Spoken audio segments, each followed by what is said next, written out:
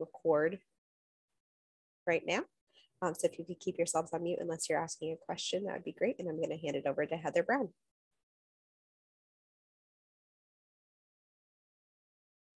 Sorry about that. Something weird just happened. Good evening, everyone. Thank you so much for coming to tonight's training, which is an overview of the Model Battery Energy Storage System Law. I'm Heather Brown. I'm the Deputy Commissioner for the Sullivan County Division of Planning, Community Development, and Environmental Management, and I oversee the activities in the Sullivan County Office of Sustainable Energy. And very happy to be once again partnering with my colleagues in the Planning Department and our colleagues at NYSERDA to bring these free training opportunities that are focusing on clean energy to our municipal leaders. Many thanks to Cassandra for all of her hard work that makes all of the setting up for this look effortless. It's not, but she makes it look easy. Our goal is to provide training to all of you that is timely and relevant to issues that are currently impacting local governments. And I think that tonight's training kind of falls directly into that line.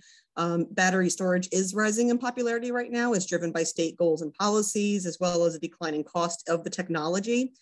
We want to make sure that municipalities have an opportunity to get out in front of projects before we're actually seeing them proposed at the local levels, before they're coming before your planning boards and your zoning boards or town boards or whatnot. We want to make sure that you are aware of these projects and how you can plan for them in your own municipal zoning. I will just note that Sullivan County is an active participant in NYSERDA's Clean Energy Communities program.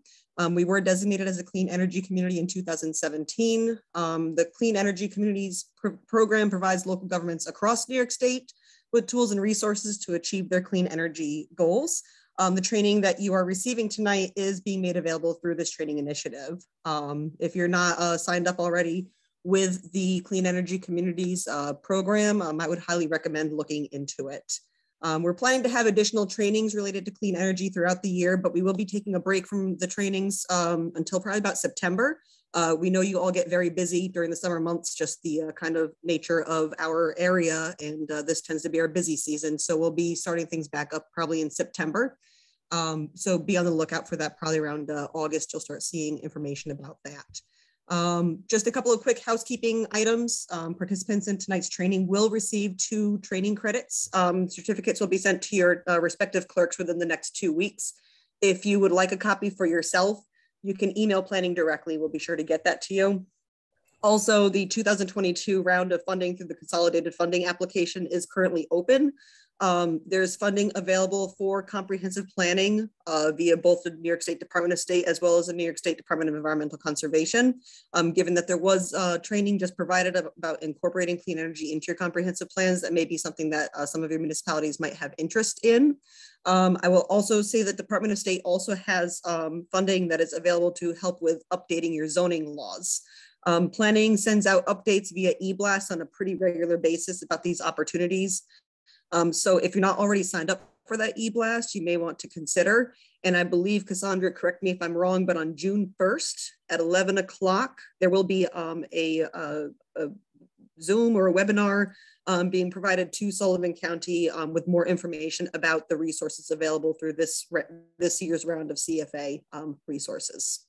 So all that being said, unless there's anything that I missed, Cassandra, we're good? Nope, we're good. And I will drop the link to that CFA Q&A webinar session in the chat. Perfect. With that, I'm going to introduce our trainer for the evening. We're very pleased to introduce Ian Latimer. Ian is a senior project manager with the New York State Energy Research and Development Authority. We always refer to as NYSERDA. Their clean energy siting and innovation teams, where he works directly with communities, local governments, and industry stakeholders to pursue responsible siting and installation practices for clean energy technologies. Ian's responsibilities include developing resources and trainings for local governments. Sorry, just lost my spot. Including developing resources and training for local governments pertaining to clean energy development for supporting NYSERDA's annual large-scale renewable solicitations and helping municipal officials navigate project siting and zoning considerations. More recently, Ian was tasked with leading NYSERDA's stakeholder engagement activities to support the growth of New York's clean hydrogen industry, which is very exciting, and was a 2020 fellow with the Clean Energy Leadership Institute. Ian, thank you so much for joining us tonight, and I will let you take it from here. Dream. Thanks, Heather. Thanks, Cassandra, and the whole Sullivan County team for having me out tonight. Sorry to hear that there won't be any training until the fall. Seems like I should go into hibernation and I'll emerge back out in the fall to come rejoin you guys for some training. Yeah, as Heather said, my name's Ian. I'm really pleased to be here with you guys. I have been getting to do fewer of these trainings as of late, so it's very exciting for me to get to be with you. Were that we were in person, but I know everyone likes to be in the comfort of their own home, so happy to be with you either way. I will go ahead and share my screen and pull up the presentation for this evening's course. You guys give me a thumbs up if you're able, make sure it looks okay. Perfect. Well, that's me, Ian Latimer, Senior Project Manager at NYSERDA. As I mentioned to Heather earlier, this course tends to run a few minutes under 2, so I welcome any and all questions pertaining to the material presented therein. Please make liberal use of the chat or Q&A features in the Zoom tonight, and we'll be happy to address those questions primarily at the end. But if there's anything particularly pressing that you want to make sure we're getting throughout, if it would help you understand what we're going through, please feel free to make note of that in the chat, and we'll do my best to answer those questions. What else? If you have any questions, as Heather mentioned, I'm also working on hydrogen, which, though not a battery, also has energy storage implications. So if you want to talk hydrogen at all, maybe we'll wait till the end of the presentation, but happy to address that as well. We have a shared mailbox that reaches myself and my colleagues on the Clean Energy Siting team, which is cleanenergyhelp@nyserda.ny.gov. You'll see that here, as well as later in the presentation. Any and all questions, please feel free to reach out. We're always happy to help and provide assistance to our municipalities across the state. So with that, what else can I say? Most of the photos throughout the presentation, I try and utilize photos of actual New York technology installations. So most of the battery storage system photos you'll be seeing tonight are New York installations, not all of them, but many of them. I think that's kind of it as far as the overview. Let's see here, let you know what we'll be covering tonight. So we'll start with an introduction to battery energy storage systems and the technologies that we're talking about when we talk about BESS or BESS. From there, give you an overview of the New York State goals, programs, and policies which are supporting and driving the battery energy storage industry in New York State. From there, move on to the bread and butter of tonight's presentation, which is an overview of our battery energy storage system model law, which is a template zoning ordinance, which is highly customizable for municipalities to plan and regulate battery installations in their community.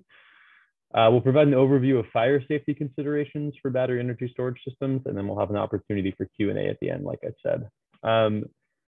Battery energy storage is one of the core technologies that makes up our portfolio of resources for communities and local governments on the siting team.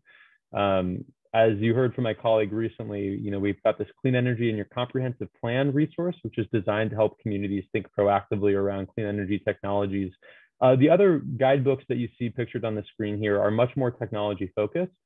So we have our solar guidebook, which many of you may be familiar with, including the Model Solar Law. The battery energy storage system guidebook, I'd say, is the thinnest of the 3, just relative to the maturity of the technology and how many installations we've seen to date. But it does still contain some really relevant information, which we'll be covering this evening.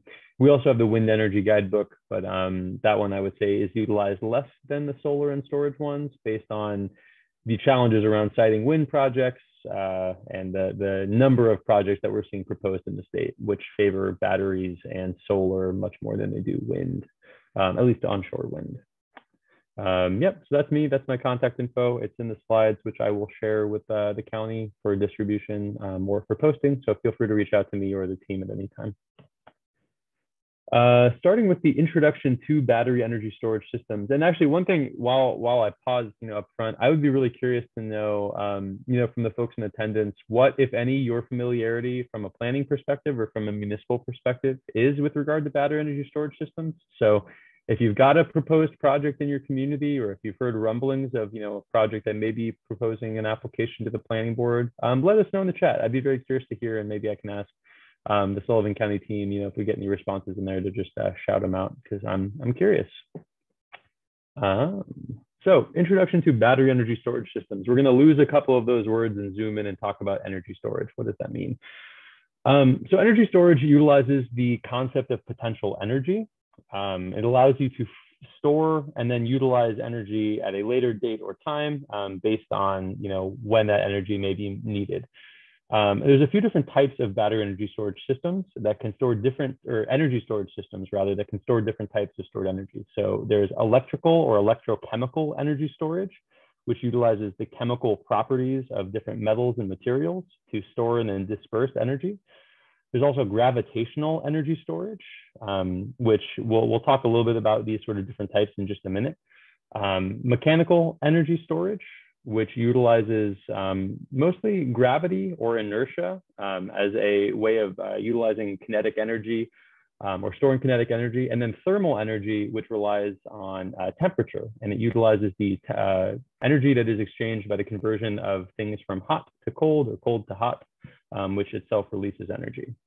And these energy storage types are reiterated in a few different types of energy storage systems. So an example of, on the top left, an example of energy storage is the pumped hydroelectric energy storage systems, which I would say are probably in terms of large scale, this is probably the largest scale type of energy storage system that we see used today.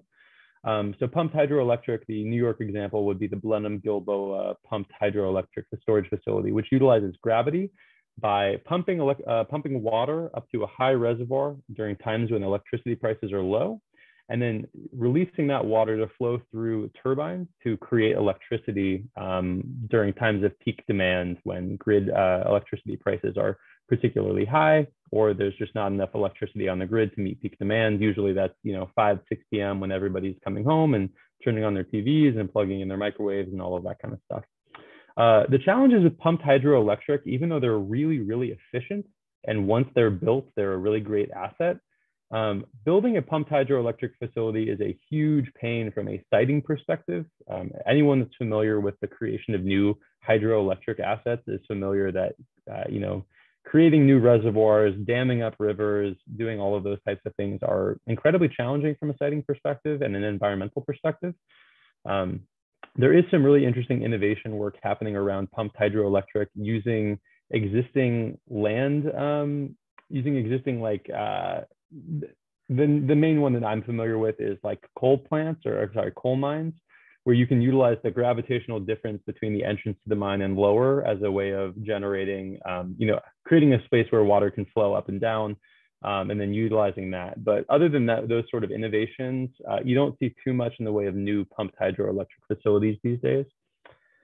On the top right, you see an example of a mechanical energy storage system, which is usually referred to as a flywheel, although sometimes can also include compressed air energy storage. That utilizes a actual mechanical activity to store and create electricity or energy rather. So an example of a flywheel is during times of low energy prices or excess energy on the grid, they will charge up that flywheel, which utilizes basically a zero gravity chamber at which you can rotate a very heavy mass, which will stay rotating for a long time if it's charged up. And then during times when you need that energy, you can release it back in from the energy stored up in this spinning heavy mass as mechanical energy. The main type of energy storage system that we're going to be talking about this evening is electrochemical, and namely batteries. And so that means there's a few different types that we're talking about, but mostly we'll focus on lithium-ion batteries, which is the prevailing electrochemistry for batteries today. Lithium-ion batteries are neither new nor niche. The laptop I'm speaking to you through, the phone that I carry around in my pocket every day, those use lithium-ion batteries, as do your electric vehicles and other novel types of batteries. Lithium-ion batteries have tremendous potential as a grid asset and an energy storage mechanism for pairing with renewables, and we're really going to talk about why that is and why we're seeing those deployed across the state today. In addition to lithium-ion, there are other electrochemistries. Lead-acid batteries are the types of batteries that are in our car. Those are pretty familiar to a lot of people and have been pretty utilized in battery rooms at data centers and warehouses. There's other electrochemistries as well. There's also flow batteries, which utilize a much larger amount of liquid electrolyte and are able to generate electricity based on the flow of that electrolyte from the anode to the cathode. But again, flow batteries are not super common in terms of what we're seeing deployed, so it won't be a focus of this evening. I mentioned thermal energy storage, which again relies mostly on temperature exchange as a way of storing and then distributing or dispersing electricity. So there's a few different types of thermal storage, but again, not something that we're seeing deployed in New York State, so it won't be a focus. And then finally, chemical energy storage, namely hydrogen, which I mentioned at the top. Hydrogen offers potential as an energy storage mechanism because you can create it using excess electricity and then run it through a fuel cell or combust it to create energy on the backside. So there's a couple of options for how you can use hydrogen as an energy storage mechanism. But again, tonight we are focused mostly on battery energy storage systems. So we talked about energy storage. We talked a little bit about energy storage systems. I'm going to talk about battery energy storage next. So what are we talking about when we talk about battery energy storage? Mention that it can contain a few different types of electrochemistries, but again, we're mostly focused on lithium ion, and we will do a little comparison of lithium ion to those lead acid and nickel batteries in just a minute. When it comes to a lithium ion battery, though, you can break it down into very small building block components. You start at the cell level. And so a lithium ion battery cell is, the type of thing that you might, again, find in your phone or your laptop. So you can see sometimes they are cylindrical and they resemble like a AA battery. Sometimes they are pouches or like squares, like the ones that are in our battery or in our phones or other consumer electronics. When you wire enough of those cells together, you get what's known as a module, which basically can act as just like, it's strung together batteries. So it's able to hold and then distribute, that much more electricity. And then when you string those modules together, you get what's known as a battery rack. So again, these are not necessarily new concepts. We've often seen, again, lead acid batteries tied together to form a larger, rack of batteries or battery room. But these are highly scalable. That's sort of part of why we want to talk about these building blocks is that, you can string together enough modules to be able to provide a battery backup for your home. You can also keep scaling and provide, a grid size asset because you're really using the same building blocks. It's just a much larger capacity when you aggregate them all together. Now, comparing lithium ion to some of the other battery energy storage technologies that we see utilized across the industry today, there's a few different sort of considerations that we want to look at as to why lithium ion is the lion's share of the market today. Round trip efficiency is certainly part of it. So lithium ion batteries are able to charge and discharge extremely efficiently relative to other types of batteries. When it comes to typical duration, they're not the longest lasting battery, and there's a lot of really interesting innovation happening around longer duration energy storage. However, lithium ion comparatively does offer you pretty good energy storage times. Mostly when it comes to like a grid level asset, we usually see them as 4-hour duration energy storage technologies, which means they're capable of charging and then discharging, up to 4 hours worth of electricity, depending on the, the power needs that is serving, or the load that battery is serving. In terms of time to build, relatively comparable to some of the other technologies, but you really start seeing the benefits of lithium ion when you look at these other things. So in terms of operating costs, once you've built a lithium ion battery and you've commissioned it, they're relatively low price or low cost to maintain. As long as you are, keeping your software up to date, making sure that you're monitoring system health, generally speaking, they're pretty low cost to maintain. And because they're so scalable, they don't require a ton of space. A lead acid battery, they're pretty big. And if you string a bunch of them together, you've really sort of capped out in terms of the amount of capacity you can pack into a small space. But a lithium ion battery is extremely energy dense relative to those technologies. Cycle life is also another big one. It's towards the more mature end of the market in terms of how long a lithium ion battery is going to last you. A lot of these really high quality batteries that are used in energy storage systems are expected to have a shelf life and have a manufacturer's warranty over 10 years. The years will really more depend on how you're using the battery, but generally speaking, you can get thousands of cycles of charging and discharging from a lithium ion battery. And then finally, the maturity of the technology is that it's commercial. Lithium ion batteries are everywhere. They're literally everywhere. And the future of electrification means we're going to see them in more and more places, which is really exciting. Everything from, consumer goods like our leaf blowers and lawn mowers to vehicles to grid backup services. Those are all things where we're increasingly seeing lithium ion batteries used. Pardon my misspeech. So we talked about energy storage. We've talked about battery energy storage. Now we'll zoom out finally and talk about battery energy storage systems and what does that actually mean when we talk about them. Well, it can mean a few different things at a few different size scales. So on the far left is an example of a residential battery energy storage system, which often will be paired with rooftop solar, but not always. A residential battery energy storage system is usually going to be used to service critical load in your house if and when power were to go out, or it can be used as what we call like energy arbitrage, or can help with time of use rates, which means, you know, if your utility offers time of use rates where it's, you know, cheaper for you to charge up the battery in the evening and you can save on your time of use increased utility rates by discharging the battery to service your residential load in the afternoon, well, then that offers you an opportunity to sort of, you know, decrease your reliance on the grid electricity during peak demand and make some money, or at least pay off your system, you know, more quickly than you might otherwise. And if you are pairing it with residential solar, then it's an opportunity to fully, maybe not fully, but, you know, almost fully decrease your reliance on the grid for electricity, which is great. Can help you pay off that system even quicker. And once that's paid off, you're sitting pretty and you can make some money.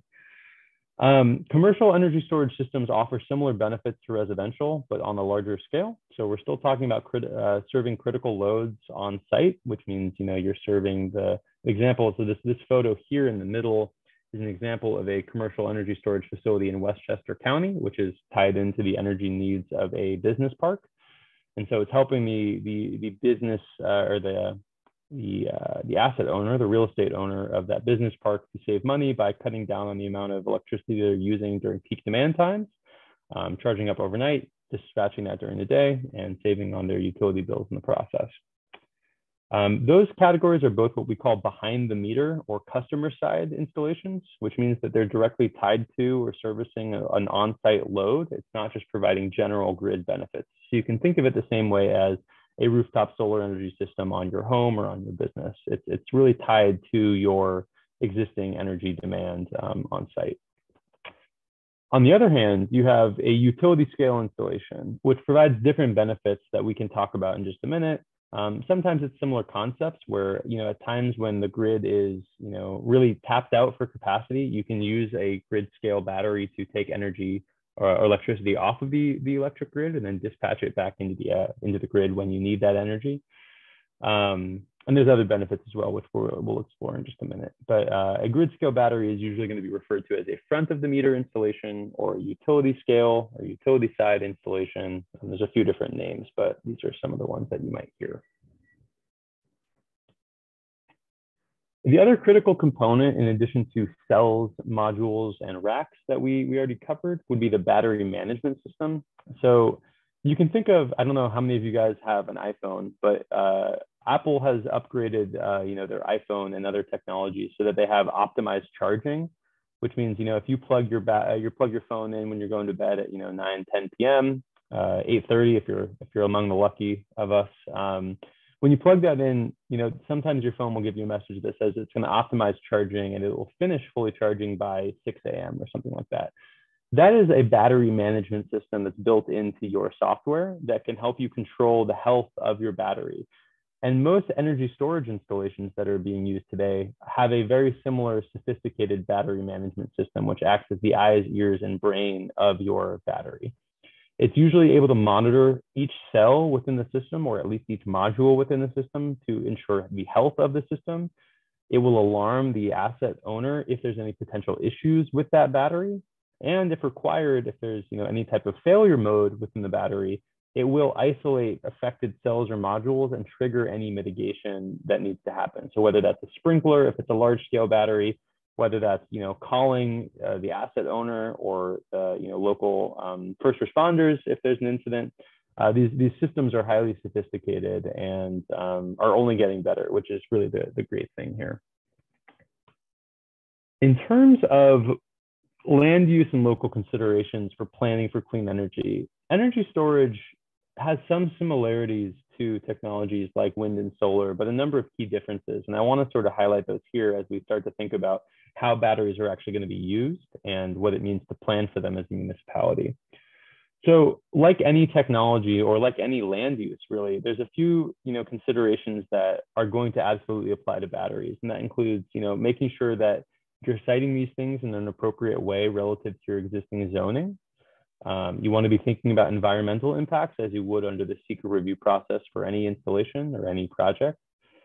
You want to be thinking about compliance with your bulk or area standards that are in your zoning law. You want to be thinking about decommissioning for these systems so that at the end of system's life, it's not up to the landowner necessarily or the town to come in and furnish the costs of decommissioning a system. You want to be making sure that you're thinking about that up front. And then taxation is obviously also a piece of it that we want to be thinking about, given much like other clean energy technologies, the tax implications of owning and operating a clean energy system, which includes a battery. However, where it starts to differ is around some of these other things. So like solar and wind, visual and aesthetic impacts are invariably something that municipalities have on their mind when it comes to regulating these projects. For solar, agricultural land impacts often is a big piece of the puzzle too, given that solar installation is often going to be looking to go in on relatively flat, cleared land where possible, which in New York State, we're a state that is predominantly forested or agricultural, which means agricultural land is often, a pretty prime place for land-based solar, which is why those are land uses that have, really come into contention. And we see the need for mutually beneficial outcomes to preserve agricultural land while also pursuing solar and wind. Those things are not as relevant when it comes to preparing for energy storage systems. Really, the primary things you want to be thinking about as a municipality for an energy storage installation is going to be the fire safety piece and then incident management training. So we want to make sure that our first responders know what's going on, that they're kept in the loop about where these installations are, that they receive training so that if and when they need to, they're able to respond or assist in the event of an emergency with one of these systems. You're really less likely to get the visual aesthetic impacts, although that is still something that will be addressed under seeker and compliance with your zoning. But it's a little bit less of an issue because we're not talking about multiple acres of batteries for the most part. So applications for battery energy storage systems. Where do these things fit in? Why are we talking about them? What are the various places we see a role for them? So on the left, you can sort of see this very rudimentary depiction, but power generation will be utilized to charge batteries. And it's just a question of what do you want to do with those batteries? So in the case of a residential or commercial battery, going from the left here, maybe you've charged up your battery using renewable generation, whether that's the solar on your roof or whether that's just your local power grid being fed by renewables. You can use it to power your house, or you can discharge that energy, right back into the grid when the grid needs it most. Perhaps, you can use it to alleviate congestion on the grid where you have, I'm no grid engineer, but anyone who's familiar with the power grid knows that it's an extremely delicate thing, despite how much we rely on it. They try and make sure that the amount of electricity being generated at any given moment is almost or exactly equal to the amount of electricity being consumed at any given moment. And so as we transition to a grid that's more relying upon wind and solar, batteries offer an opportunity to sort of level out, the amount of production versus consumption and make sure that we're not curtailing or turning off renewables when we're not able to use all the power that's being generated by them. So that's sort of like the high level concept around where and how we're using batteries, but there's a lot of other sort of more niche applications, which we can talk about in just a second. I'll sort of lump those applications for batteries into a few different categories. So the first one would be customer services, which is primarily utility customers that are in the residential or commercial categories. There's also services for the utilities themselves and for the grid itself, which in our case is run by the New York Independent Systems Operator or the New York ISO. Within the customer services, residential and commercial bucket, there's a few different benefits to battery energy storage, some of which I've already talked about, some of which are maybe new. Actually, I think I might have covered all of these already, but we'll hit them real quick. So again, backup power, depending on how your battery is configured, it has the opportunity to potentially provide power or backup in the event of a power outage. So it may not, you may not need to rely on a diesel generator or a gas generator to provide your backup services. Again, it can help you with increased PV self-consumption. Here in New York and most places, you're more likely to be generating the most from your rooftop solar in the middle of the day when people, at least in a pre-COVID world, were usually not working at home. So let me get rid of that. So a lot of utilities offer the ability to distribute excess generation from your rooftop back into the grid and get paid for that. It's called net metering. And this can allow you to utilize the most of your generation by storing it in the battery, and then you can still distribute any excess into the grid under a net metering arrangement. I'm listening to a. I'm sorry, whoever just joined, if you wouldn't mind just throwing yourself on mute, that would be great. Glad to have you. The other sort of more behavioral benefits to having residential or commercial storage have to do again with that sort of time of use billing.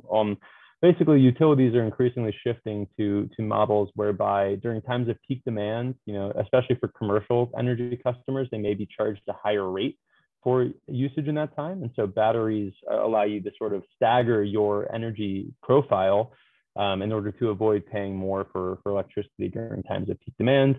Sometimes it's called time of use bill management. Sometimes it's called demand or peak shaving or load shifting. All of those things mean the same thing. It just refers to your behavioral changes, which allow you to not be charged more for power during peak demand. In terms of utility services from energy storage systems, there's a couple key ones. So anyone that knows much about the grid of the future, when you talk about increased electrification, that there is a lot of money that is going to be spent on upgrading the power grid and building new distribution and transmission lines. One of the ways that you can avoid spending more money than you need to on building new power lines is by building energy storage systems, because part of the reason you need to build new lines is because you're trying to fit more electricity onto your grid than it can take on. I like to think of, if you'll allow me the metaphor, I often think of the power grid similar to how we think of, you have your choice of metaphors. You can think about it in terms of like tributaries of rivers and creeks, or you can think about it in terms of the vascular system, in terms of the veins and arteries in our bodies that pump blood and circulate blood throughout our bodies. In either case, you'll have these larger, what we call like the transmission lines on the grid, which carry more power from over longer distances, the same way our arteries do, or the same way larger rivers do. And then you have distribution lines, which carry, more localized, they meet more localized energy needs. They don't carry it over as long of a distance, and they're smaller, much like our veins or smaller creeks and tributaries in terms of moving water around. And in both of those cases, depending on the size of the system, energy storage is an ability. It offers you the ability to defer what can be really potentially costly upgrades to your infrastructure. Which is a really great thing given the energy needs of the future. As I've said, it also helps with transmission congestion relief, meaning if you're having an issue like California has, where in the middle of the day they're generating more solar than they know what to do with, and then in the evening they don't generate as much renewable energy because their sun's not shining on them. So it can help with that transmission congestion in the middle of the day, and then it also helps with resource adequacy, where it makes sure that you have enough electricity when you need it to keep the lights running, which is really the #1 concern of any grid operator. The grid services are sort of the same thing, just at a larger level. So now we're going beyond just utility territory. We're not just thinking about, National Grid or Orange and Rockland. We're really thinking at the large scale about the grid needs of the entire New York State. And it gives you sort of the same benefits, just at a larger scale. Won't spend too much time there. One specific example that is really interesting in New York State is the ability of energy storage to supplant or replace our gas peaker plants. I don't know if you know much about gas peaker plants, but they are rarely used. They sit idle for maybe 350, if not more, days of the year, and they get paid by the grid operator for what's known as capacity, which means that they're just there to be there for when they're needed. Maybe that's a couple of days in the middle of the summer when it's the hottest and everyone's running their air conditioner. Then the peaker will switch on and it's going to burn a bunch of gas. It's going to pollute the area that it's located in. It's going to spew a bunch of nitrous oxides and sulfur oxides and other contaminants out.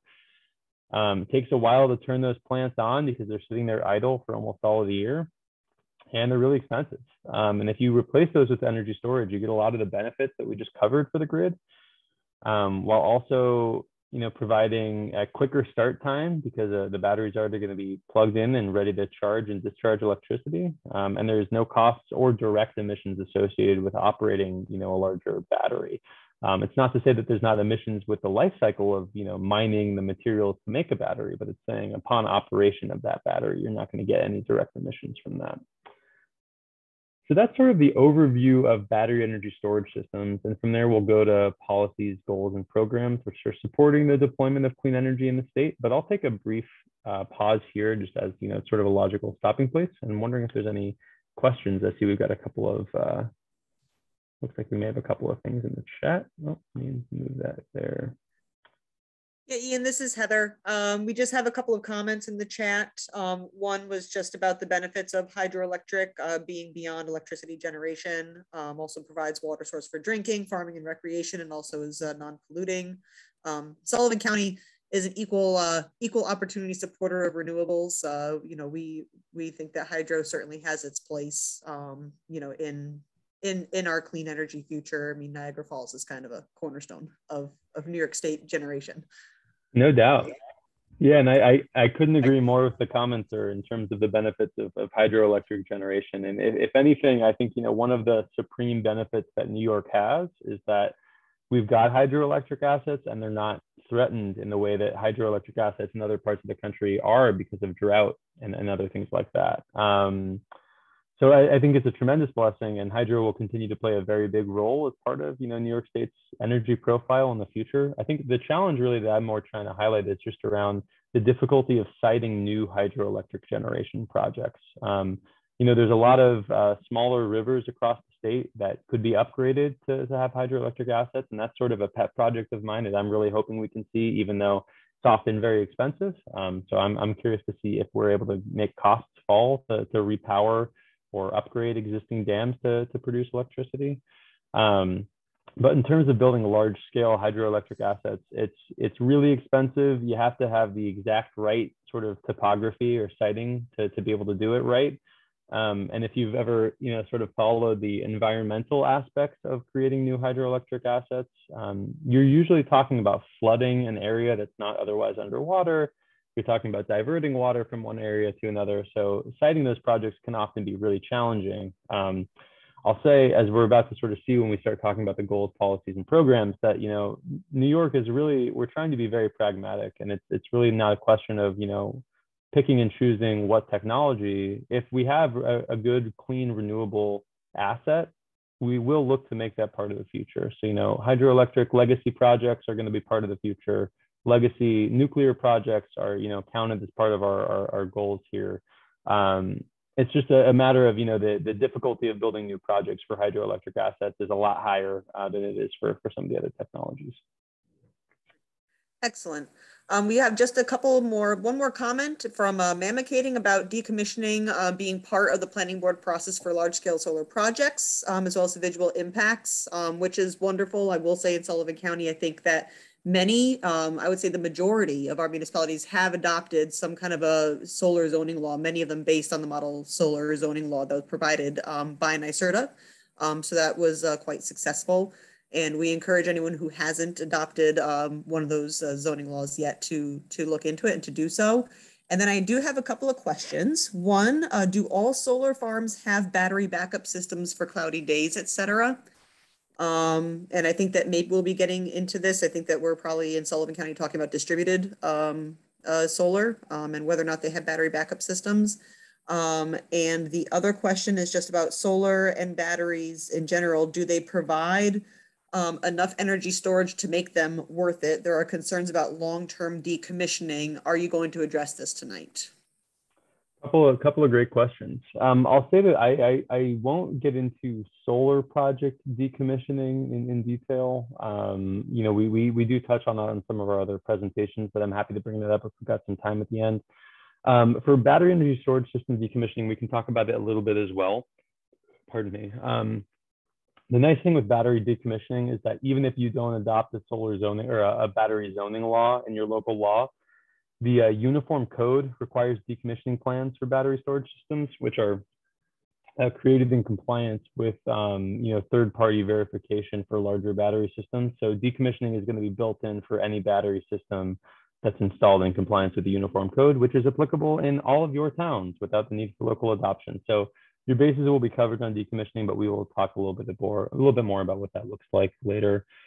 The other question was whether all solar projects have batteries. Was that right? That's correct. I think that was a question. So I wouldn't say yes. Not every project does at this point. I think it's becoming increasingly popular to pair distributed solar projects with a battery facility. For again, reasons that I think are relatively common across the sort of buckets of applications we talked about earlier. But for instance, like a distributed energy resources project, like a community solar project or even a smaller project, when you are under a net metering agreement or are under a VEDR agreement, which is the way that community solar projects get compensated, they are paid a higher dollar per kilowatt hour rate for the amount of electricity that they generate. And so if they're able to use the battery system to charge up that battery during times when they wouldn't be getting paid as much, and then discharge that battery back into the grid later in the day during peak demand, that really helps the economics of a solar and storage project. And for that reason, we've seen an increasing number of community solar projects paired with the battery storage as part of it. I would not say every project does that though. Sometimes the developer just doesn't work with batteries. Sometimes they can't pencil out the costs. I'd say there's a lot of variability, but I'd say it's increasingly common to see them paired at all sizes of installations. All right. I have one more question that just came in, and I think that we can move on. Are nickel cadmium batteries still in use, or are they an outdated technology? Great question. Nickel cad is definitely still in use, but I would say it's not commanding as much attention as lithium ion, especially because of some of the more recent innovations in terms of lithium ion batteries. Looking at different like iron phosphates and other types of batteries, I would say that those, because of their advances in efficiency and the amount of discharges you can get from the life cycle of the battery, I think that those have been sort of made to be the compelling technology currently for energy storage systems. So I don't think nickel cad is going anywhere the same way I don't think lead acid or flow batteries are fully going anywhere, but they're definitely not going to be the lion's share of the market the way we're seeing with lithium ion. So with that, why don't we keep chugging along here? Talk briefly about the goals, policies, and programs, which I think that my colleague may have covered during the comprehensive plan training, so I don't need to spend too much time here. But you can't really talk about climate goals or technologies in New York State without talking about the CLCPA, the Climate Leadership and Community Protection Act, also called the Climate Act. It was passed in 2019, and it codified a few ambitious targets for New York clean energy and decarbonization goals. The first one is that we're trying to hit 70% renewable electricity by 2030 and 100% emissions-free power grid by 2040. And to support those goals, there are some technology-specific goals that we are, looking to meet. And we've already seen these goals be increased based on the progress that we've made to date. So initially, we were supposed to get 6,000 megawatts or 6 gigawatts of distributed solar by 2025, but community solar has been a really successful market in New York State. So that goal has been increased by the governor up to 10,000 megawatts or 10 gigawatts of distributed solar by 2025. We're also looking to meet 9,000 megawatts or 9 gigawatts of offshore wind by 2035, as well as energy storage targets, which were increased as well. So I believe the new figures are 6,000 megawatts by 2030 instead of 3. So we've effectively doubled our energy storage capacity goals. The reason I think it's really important to talk about this is that I think it's often, that our communities, for very understandable reasons, feel inundated by, a single type of project. And it makes it seem like the state is pinning all of its hopes and dreams on, one technology. And the truth couldn't be further from that. We very much have an approach where we're looking at any and all solutions to see how they can play into our clean energy future. And that means offshore wind, that means onshore wind, it means rooftop solar to large scale solar, residential batteries to large commercial batteries. All of those technologies are on the table. Hydrogen is something that we're looking at, as I've mentioned. All of these assets are on the table as we look to sort of figure out what it means for New York to reach these ambitious goals. Part of that is the solicitations for large-scale renewables that NYSERDA puts out on an annual basis. Every year, NYSERDA will release these RFPs, requests for proposals, whereby developers will propose a large-scale project that they have in development. Primarily, those are solar and wind projects. Occasionally, you'll see a small hydroelectric facility repowering. Like I said earlier, I love those projects, but they're pretty hard to pencil out in terms of project economics, so you don't see too many of those. But increasingly, we are seeing these projects paired with large-scale battery storage installations as well, and they provide some of the benefits that we've talked about earlier. Oftentimes, those battery projects are paired with large-scale solar. Sometimes it's with wind as well, but generally speaking, we've seen them paired with solar. And the solicitation awards from last year are still pending, but this is a map showing you where all the existing large-scale projects that have been awarded under a NYSERDA solicitation are located in the state.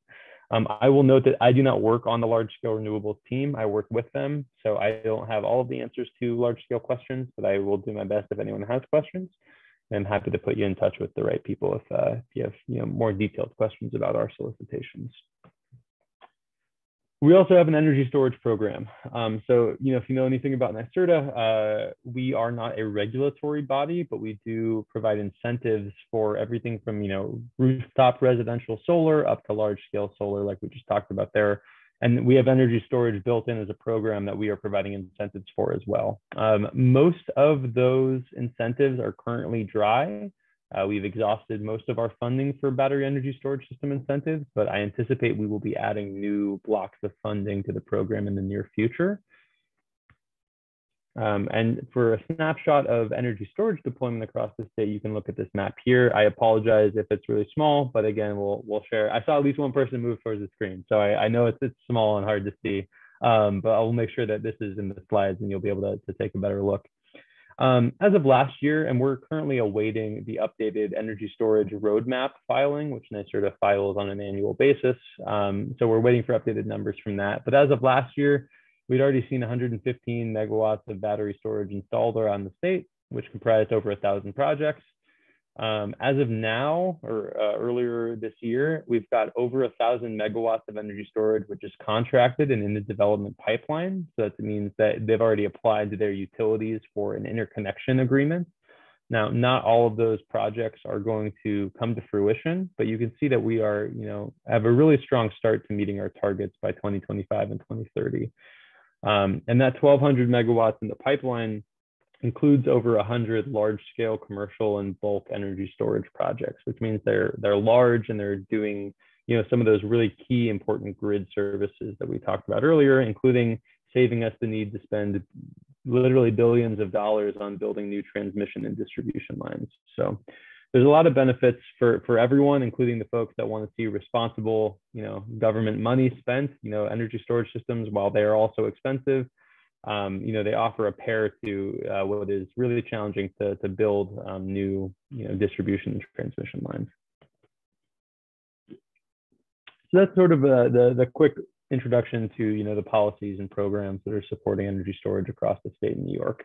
From here, again, we're going to spend the bulk of our time here talking about the model law. So you can sort of understand here why the state is looking for looking to install battery energy storage systems. And if you've talked about solar, or if you're familiar with solar, then you know that the way that solar projects get permitted depends on the size of the project, right? So in New York State, generating facilities like wind and solar, once they reach a certain size, they are permitted by the state.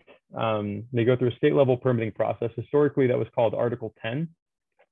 Since 2020, that's been under the domain of a new state energy office called the Office of Renewable Energy Siting, which is independent of NYSERDA. They are more of a regulatory body where they're actually permitting projects. So projects over a certain size, that's 25 megawatts, they are permitted at the state level. There's still a role whereby the local government and the community is involved in the process, but ultimately the permitting decision rests with the state for those large projects. For smaller projects, they're permitted in accordance with anything that you have in your zoning law. So that means if you've adopted a solar law, they'd be permitted in accordance with that. If you don't have a solar law, they'd be permitted in accordance with, the special use permit site plan review process that you have in your law. Batteries are a little bit different.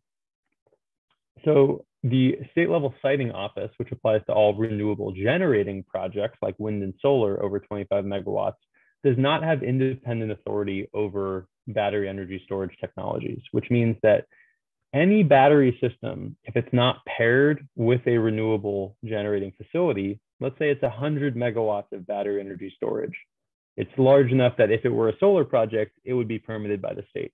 If it's not paired with solar, it's going to be permitted by the local government. If it is paired with solar, then it will be permitted by the state through that existing process. But because of that, I think it's really important that communities consider adopting, or at least thinking about adopting, regulations to zone and permit energy storage facilities in their community. Because again, theoretically, it's something that can help you regulate everything from residential batteries, which are really good for your community and your code enforcement official to know where in the community those systems are being installed and that they're being installed safely. Everything from those residential systems up to a large scale battery facility is something that could be under the permitting review of your municipality. I know that seems potentially stressful, but there's good news, and that good news is that there are resources that are available from NYSERDA, and there is coverage in the uniform code, which ensures that you are covered in many aspects in terms of safe installation of these systems, whether or not you adopt a zoning law. However, as all of the planners in the room know, a zoning law and the uniform building code and fire code, they don't always serve the same purposes, right? Like zoning has its own purposes. And so I think it's worth considering how you want to protect yourself against battery energy storage installations. That's phrased wrongly. How you want to prepare for battery energy storage installations in the future. It's not about protecting from, it's about, planning responsibly for these systems. So the battery guidebook, the battery storage guidebook for local governments contains 4 chapters. We have our model zoning law, we have a model permit and an inspection checklist, and we have a collection of code citations relevant to energy storage, which is aimed to help our municipal officials with understanding, all the regulations that are in place for batteries. If anyone is familiar with the uniform solar permit, the unified solar permit, that was something that was created a few years ago as a way of helping streamline local, like residential solar installations. And the model permit and inspection checklist are meant to do the same thing for residential battery systems.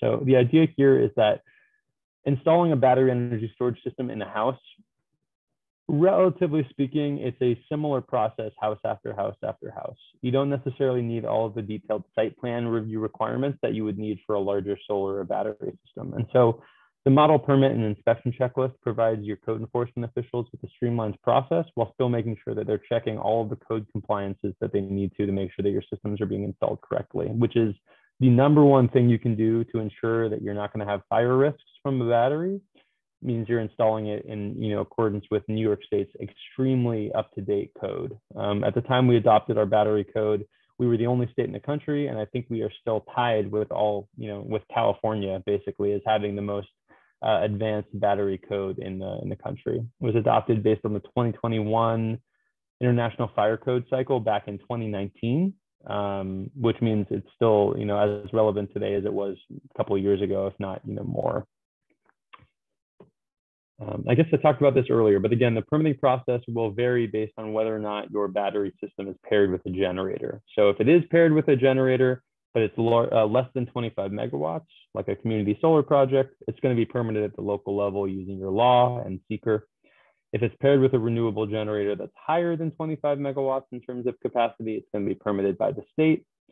And then if it's a standalone system, if it's just a battery, there's no solar associated with it, it's going to be permitted at the local level regardless of the size of the project, which means you want to be thinking about adopting regulations that cover your bases in terms of all size of projects.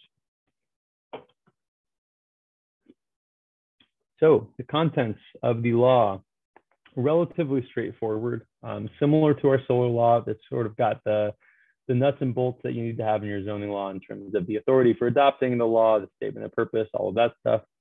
You'll note that we, much like with our solar law, we've broken our categories of battery sizes into a couple of different tiers. Our battery law currently only has 2 tiers, which is designed in compliance with or to align with what's in the uniform code, and we'll talk about that a little bit later. There's also sections pertaining to safety, the permit timeframe, enforceability, severability, and those things. So a lot of it, we don't spend too much time on because it's relatively boilerplate stuff, but we really want to talk about the permitting requirements, across those different tiers of batteries. Authority, really straightforward. Again, you're going to reference the appropriate citation for municipal law that enables your municipality to adopt, regulations for the community. Nothing new there. Jumping ahead to definitions. Definitions is where you have an opportunity to define it by size. Now, you could choose to say, residential battery is its own tier, and other places like that. We've chosen to draw the line in the following places. For us, tier 1 energy storage systems are going to be those that are less than or equal to 600 kilowatt hours and consist of a single battery technology, meaning if you're mixing lithium ion batteries and lead acid batteries, you're not tier 1 regardless of the size of your project, because multiple technologies means different risks and different profiles associated with those systems, which means it requires a more complex review. But if it's one technology and it's less than 600 kWh, for us, that's a tier 1 system. And I know that can seem really big, and we'll talk a little bit more about why that's okay. But totally understand if that sort of initially feels like a pretty big number. Tier 2 is going to be the opposite. So anything that's larger than 600 kWh is going to be treated as a tier 2 system, or any systems comprising multiple battery technologies in the same room or enclosed area. And that 600 kWh distinction, as I've mentioned earlier, it is pulled straight from the Uniform Code. The Uniform Code for any systems that are larger than 600 kWh, it requires a few different much more stringent requirements in terms of documentation and testing that those projects have to go through. And so for that reason, we've chosen to draw our lines between the tiers to align with what's in the Uniform Code, because it makes it easier for the code enforcement official, and who doesn't like aligning with best practices from the code committees that work on this stuff 24/7, 365. I like to listen to the experts where and when I can. So some examples then of projects that would fit under that tier 1 size. You can see on the left is an example of an LG Chem home battery system, which is going to be, this is like a simulated image, but it would be hooked up to a rooftop solar array, and it would be providing backup power for the residents where it's installed. These middle examples are larger though, right? Like this is a lead acid battery room, which is under 600 kWh, and it would technically be treated as a tier 1 installation. As with these battery cabinets, as with, again, this example of an LG Chem residential battery, you can see it on the outside wall of someone's house here. So those would be examples of tier 1 batteries.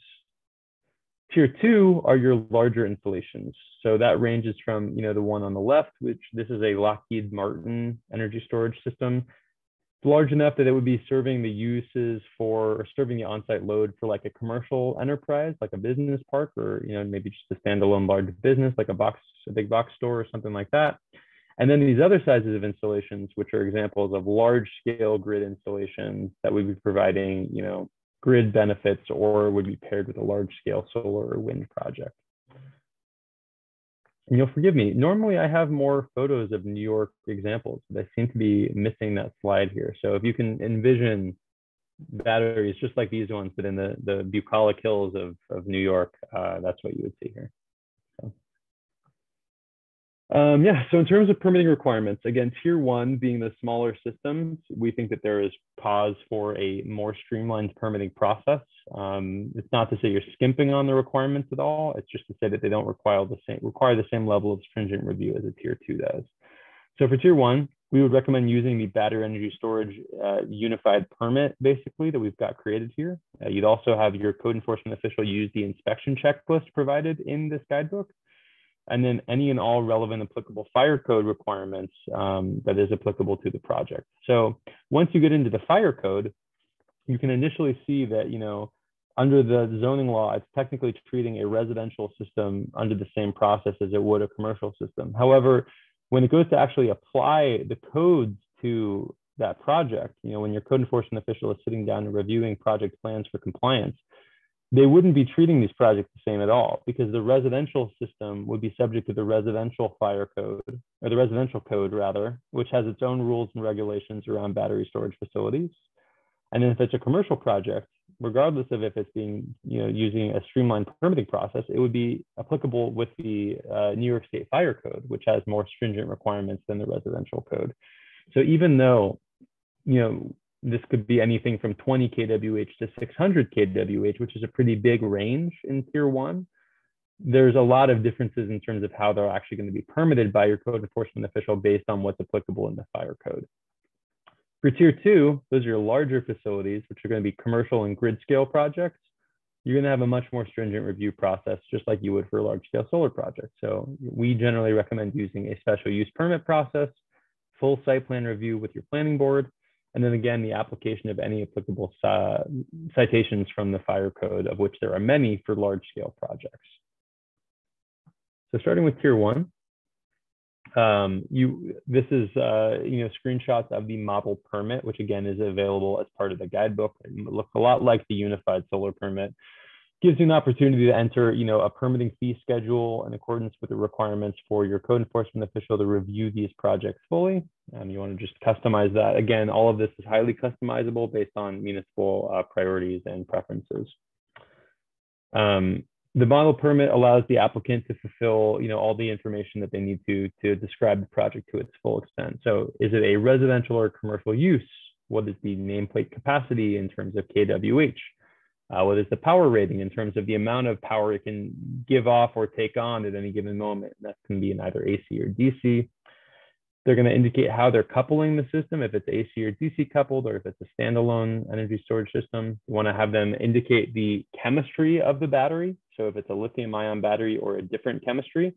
The reason you do that is because the fire code has different requirements based on the chemistry of the battery. Again, we adopted a really thorough battery code to make sure that the safety requirements that are going to be in place will be there and are customized to the type of battery that it is. You're not going to treat a lead acid battery with the same, fire safety precautions that you will a lithium ion battery, because they have different risks. So you want to make sure you're getting that information from the proposer up front. And then you're also going to want to get the installation type and location. Is it indoor? Is it outdoor? Is it in an attached garage? Is it on a rooftop? The reason you want to get all of that is because, again, the code has different requirements based on the type and location of the installation.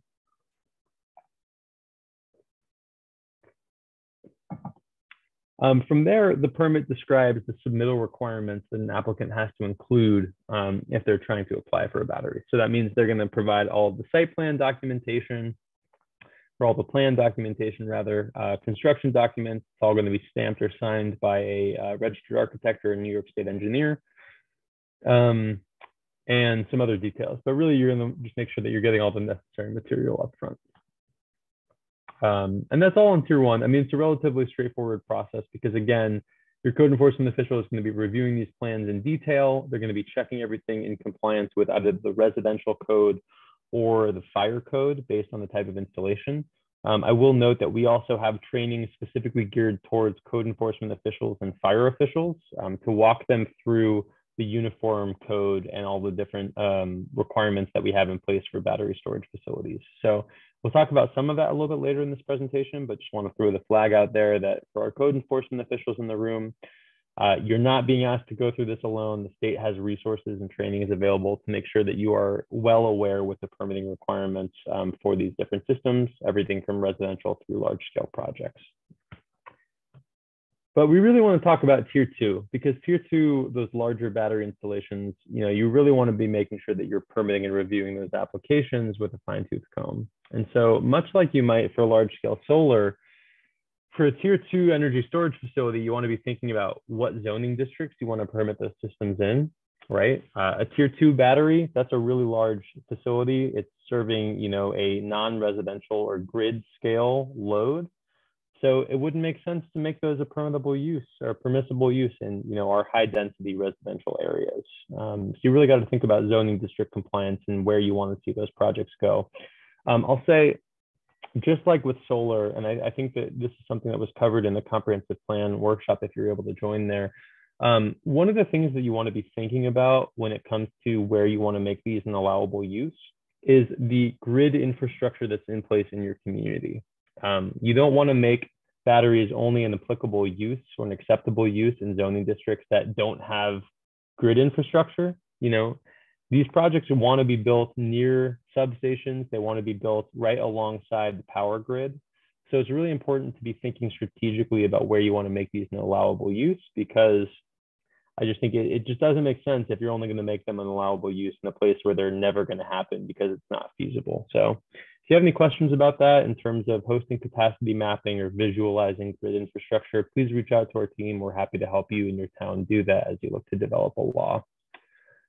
You also want to document the process for applying for and receiving a permit for a tier 2 system in this section. So you want to make sure that applications will be reviewed for completeness within a certain time frame. This says 10 business days. I would recommend, especially until you have your feet under you in terms of reviewing an application for a battery system, you probably want to do more than 10 days. I think every industry player would want, 1 day if they could get it from you, but I think a couple of weeks, a month is relatively fine, depending on the size of the project that you're talking about, especially until you're more familiar with the technologies. Anything beyond that, I'd say you're probably getting a little bit more in the longer time frame, especially considering that there's provisions that require peer review that will be provided by the applicant for projects that are larger than 600 kilowatt hours. But you want to make sure you're leaving enough time to make sure that you can review these projects fully. Like anything, again, for a site plan review, it's going to have a public hearing process. So you want to make sure that you're documenting the process that's applicable or referencing the existing site plan and or special use permit public hearing requirements that you have in place in your community. You also want to make reference to any review necessary by a county planning department, if that is applicable, and any timeline around the decision making for a final approval or denial of a permit. Now, in terms of requirements for approval and documentation that an applicant needs to be providing to the town up front, there's a few things, much like a solar project, that you're going to want to see documented on the site plan. Plans for utility lines and circuits, signage, any lighting that's necessary at the facility, fencing should be there. I'm not sure if that comes up later, but fencing should be there. Vegetation and tree cutting, noise, decommissioning, site plan requirements, special use permit standards, ownership changes. Those are all sections that I think we'll talk a little bit about in just a minute. At least some of the important ones we'll talk about in just a minute, but those are all sections or considerations that are addressed in our model law for these larger systems. We had the question earlier about decommissioning. So our model law does have a section that covers decommissioning, which we would highly recommend everyone consider implementing in their own law. And there is also decommissioning that's referenced in the fire code. Now, within our decommissioning plan, what we would recommend you require an applicant to provide upfront would be, what is the anticipated life of the system, including potentially what is the warranty being issued by the equipment manufacturer for replacement of these systems? What is the estimated decommissioning cost to remove the project and remediate the site where the project is located?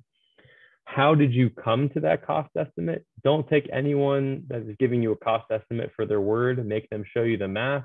Make them provide, a third-party engineer if anything about their numbers seems weird.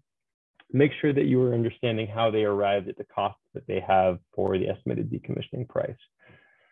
You want to understand how they're going to make sure that there is funding available to decommission the project upon the event of something happening to the facility or at the end of the facility's useful life. If they decide they're not going to repower it with new components, who is going to pay for that decommissioning and how are they going to pay for it? You want to make sure it's not the town that is left holding that. You also want to make sure there's a method to keep the decommissioning cost current with current project prices. So whether that means a couple of things. Sometimes it means an escalator, meaning, let's say we think it's going to cost $100,000, to decommission this project, but as a contingency, every year we will add 2% to that cost. So, year one is 100% of the decommissioning cost. Year two, it's 102%. And that accounts for inflation. It accounts for changing project costs, things like that. More recently, we've seen communities and developers find a mutually agreeable approach, which says that they'll revisit the cost every 5 years or so, and then update the letter of credit or the bond from there. That can just make it easier because you don't have to go in on an annual basis. It also can help because we've seen inflation and project costs change substantially year over year sometimes going up, sometimes costs going down. It really just depends. And so a 5-year timeline can sort of smooth out the changes that might otherwise be applicable year over year in terms of changing inflation and costs. And then finally, you want to have a step-by-step of what it actually means for the project to be decommissioned and for the site to be restored. So you want to play-by-play from the applicant of what it's going to mean for them to decommission their project. What are the staffing needs to make sure that that happens? What are all the processes? Where are all these batteries being carted off to once they're removed from the site? Is anything able to be recycled? Is it going to have to be landfilled? You want to be knowing that ahead of time. On the recycling front, battery recycling is tremendously promising, and New York actually has and is going to have the largest lithium-ion battery recycling facility in the country. With that said, it's still in its infancy because a lot of the lithium-ion batteries in circulation today have a multi-year lifespan. And so until there's a stream of batteries that need to be recycled, it's hard to make the economics work for building a recycling infrastructure. However, we're doing it, and we're really excited about it. It's a company called Li-Cycle, which is up in the Rochester area, which is building the largest lithium-ion battery plant, recycling plant in North America.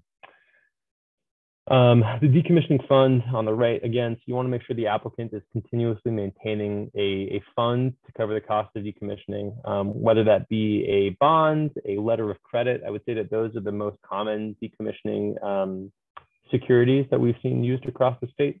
Sometimes people like to do, to try and ask for like an escrow account to be paid in cash.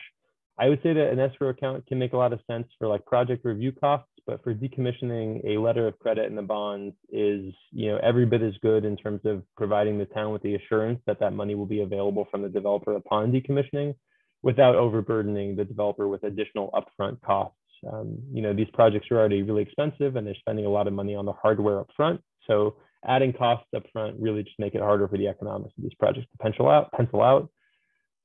Whereas a bond and a letter of credit provide the same assurance to the town. So I would encourage the municipality to, talk to their local attorney, try and get an understanding of the pros and cons of these different models, and be able to discuss with developers when they're proposing these projects what is a mutually agreeable and mutually beneficial type of decommissioning surety.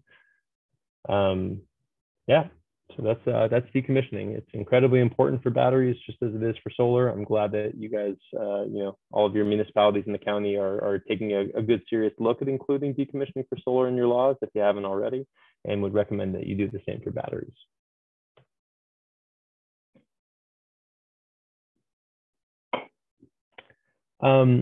Continuing Tier 2 permitting requirements, site plan application is a really important part. And this is, again, where you're wanting to make sure that you have all of the key information that should be provided to the municipality upfront upon their application. And a lot of this looks pretty similar to what you're going to see for any type of project that's going through a site plan proposal. Property lines and physical features, any landscaping changes that have to happen to accommodate the system. So if that means any grading or other large, landscaping techniques that have to be implemented, you want to make sure that you know what's going to be going on at that site ahead of time. You definitely need electrical diagrams. These are incredibly complex systems that are going to need engineering review. Again, a lot of that's provided as a peer review by the developer as required by the fire code. But you want to make sure that you're getting all of that up front, including spec sheets for the equipment that's actually being utilized by the developer. A lot of the times when they're proposing a project, they'll have an idea of what the components they're going to use are, but by the time they're permitting or going through the permitting process, you want to make sure that you have the most up-to-date spec sheets for the equipment that's being used on site.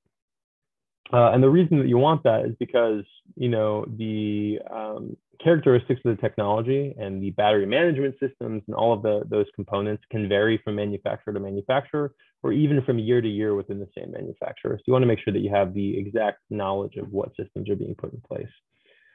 You want contact info for the system owner and operator, and you want contact info for, I'm both the owner and the operator. So who's actually going to be on site or in proximity monitoring the system 24/7, and then who are the asset owners? You want both of those pieces of information.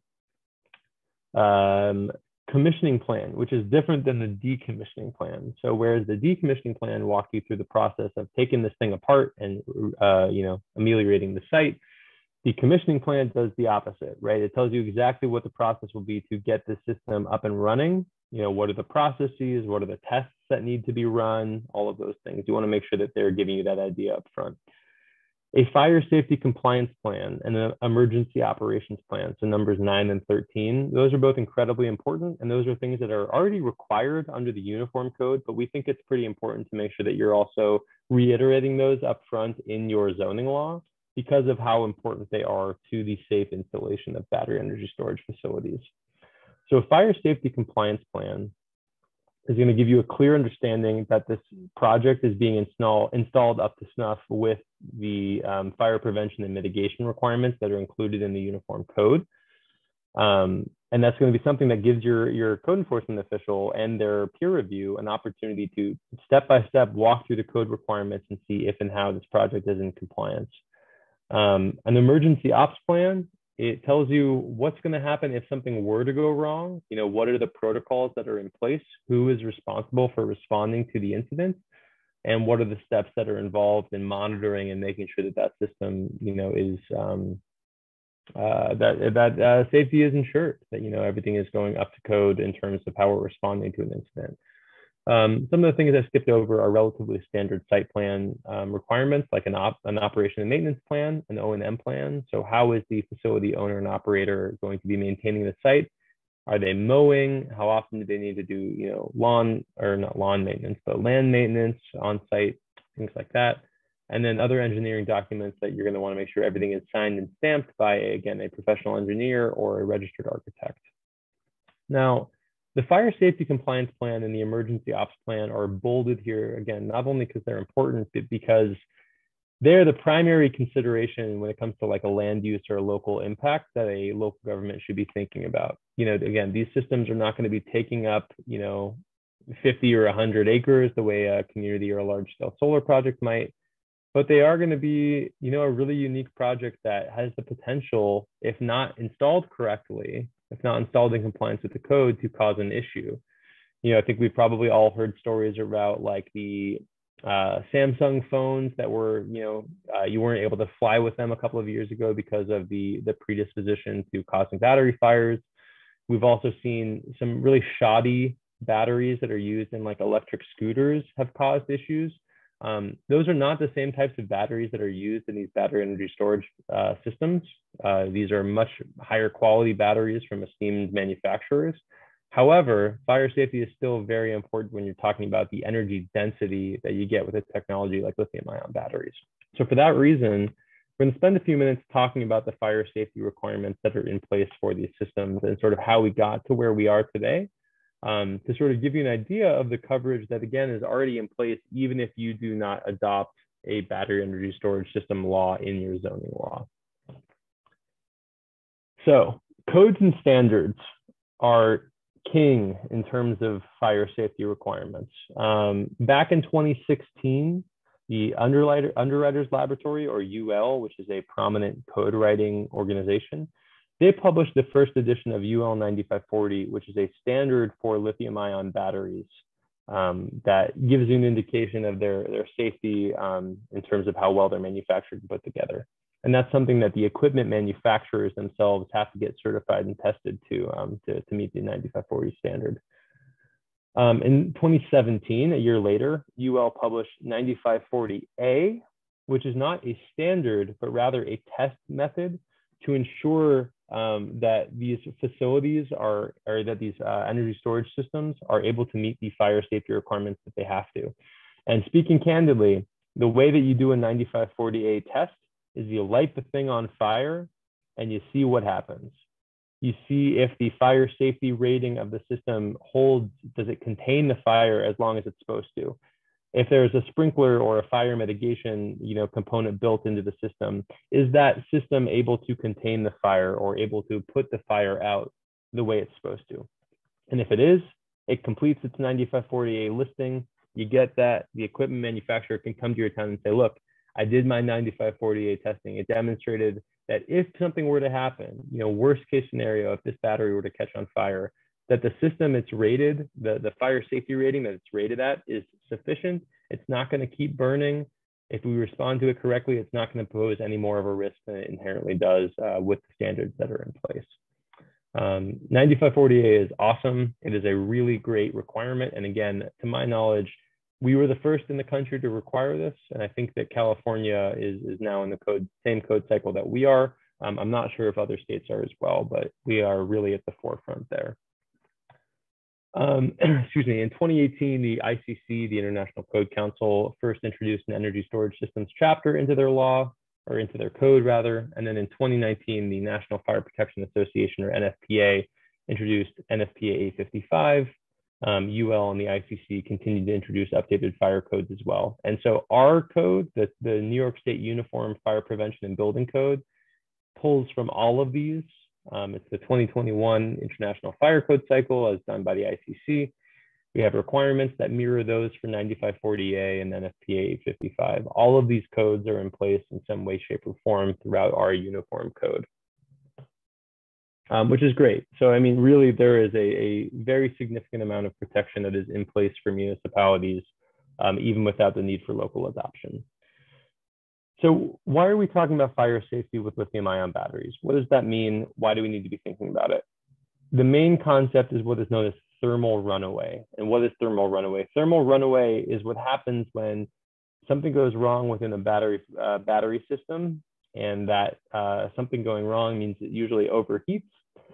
And as that heat builds and builds and builds, it propagates from one part of the battery to another. And eventually it can lead to a really bad situation where the whole thing is overheating and has the potential to catch on fire.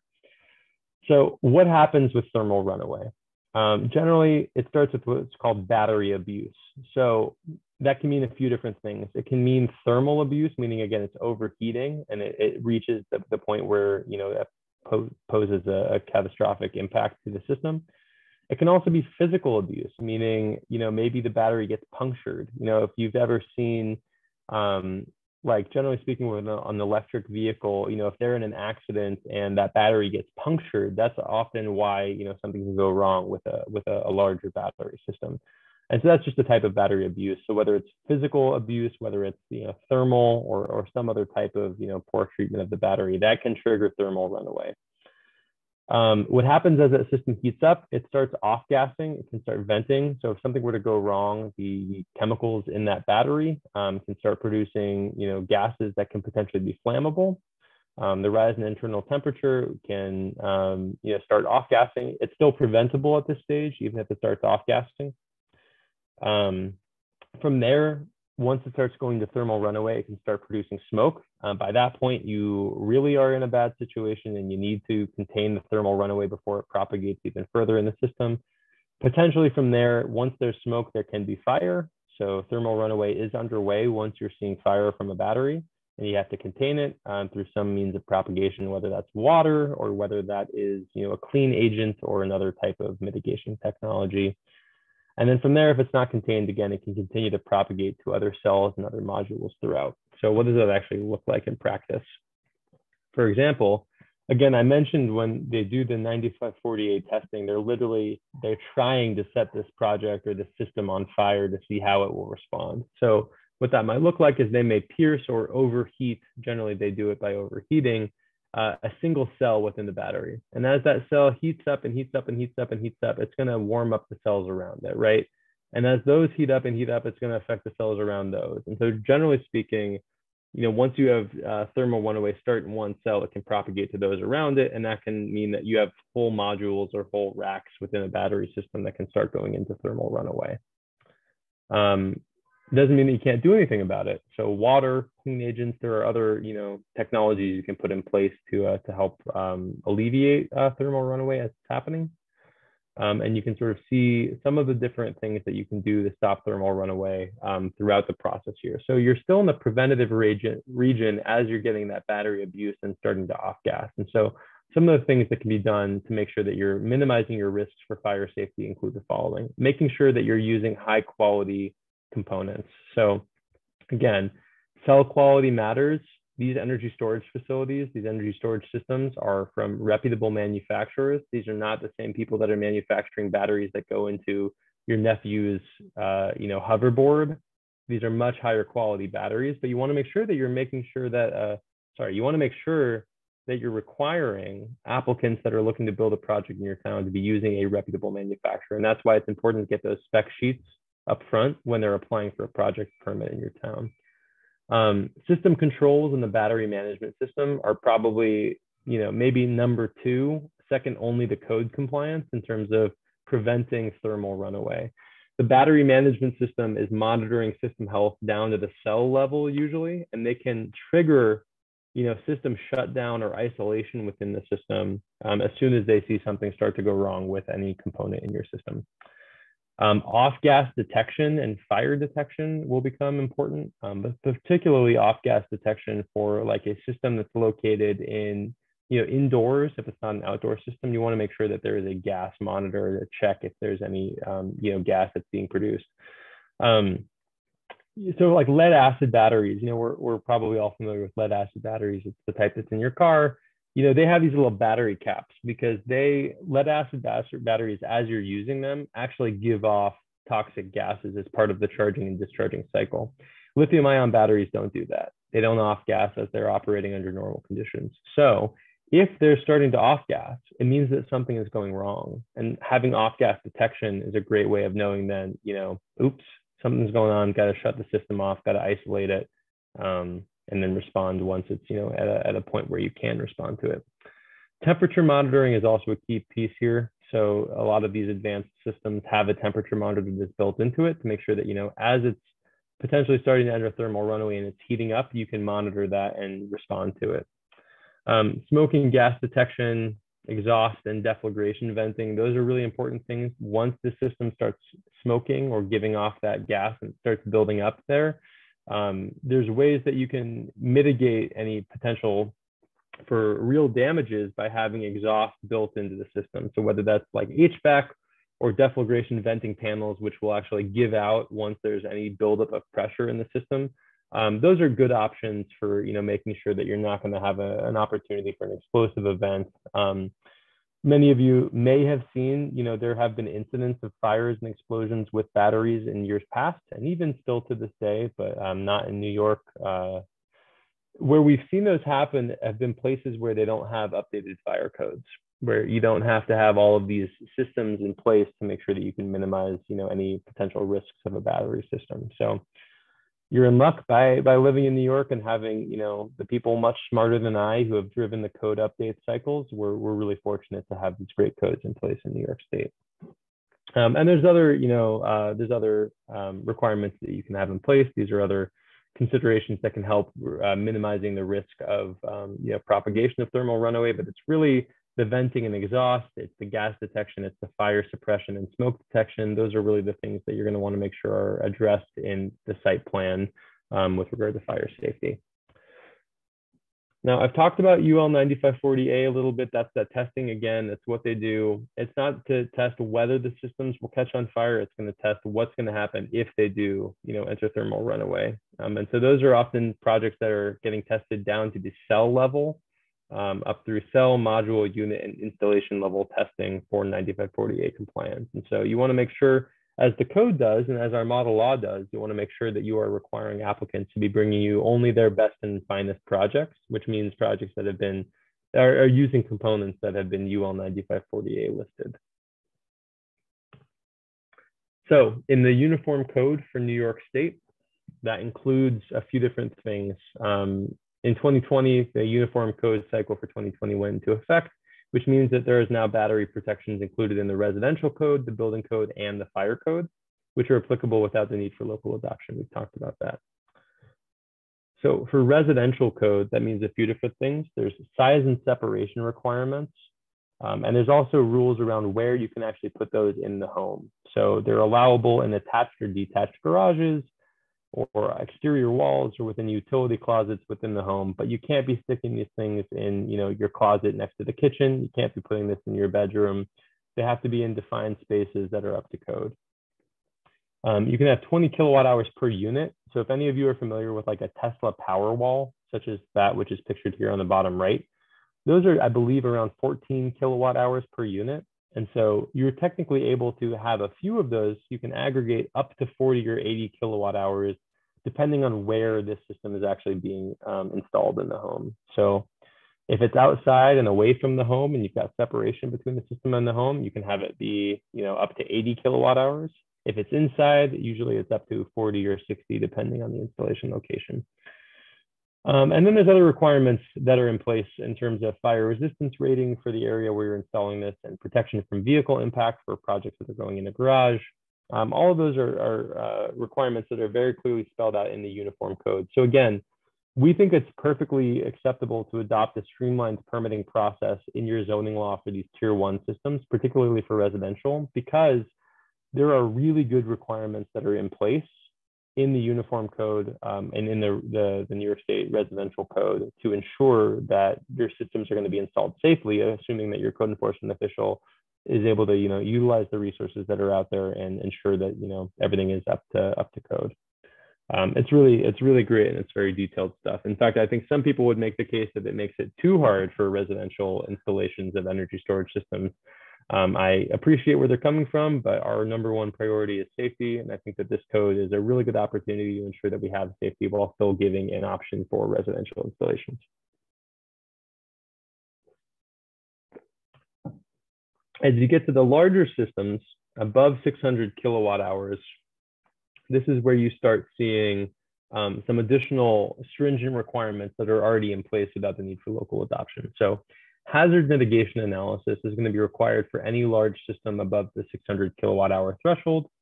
And it tells you everything that can happen if something were to go wrong with this battery. What happens if someone drives their car into it? What happens if it's 100 degrees outside and the AC stops, the HVAC stops working? It's supposed to tell you exactly what the failure pathways are for this battery and what would happen if anything were to happen to it. And you're able to provide approvals for hazard mitigation analysis if they're demonstrating that they've got the components in place as part of their installation to contain and control any bad things that would happen if any of those failure modes were to come to light. And then there's large scale fire testing, which I've mentioned as 9540A. So large scale fire testing means that any system over 600 kilowatt hours in the state of New York has to complete its 9540A testing or an approved equivalent. To my knowledge, there is no approved equivalent yet, so it's 9540A testing that they have to do. It doesn't mean that other testing labs aren't going to develop other testing methodologies that are comparable, but to my knowledge, UL 9540A is the only game in town. And again, it's not going to demonstrate that a fire will never happen. The point of 9540A is to demonstrate that if a fire were to happen, it will be contained and that the system has everything it needs in place to make sure that it's not going to spread and cause further incidents. Testing will inform any necessary precautions in terms of space between these installations and buildings, or other considerations like that. There are other places in the code where the local code enforcement official has the opportunity to augment or alleviate some requirements based on a project's having completed these testing. So I'll give you a couple of examples.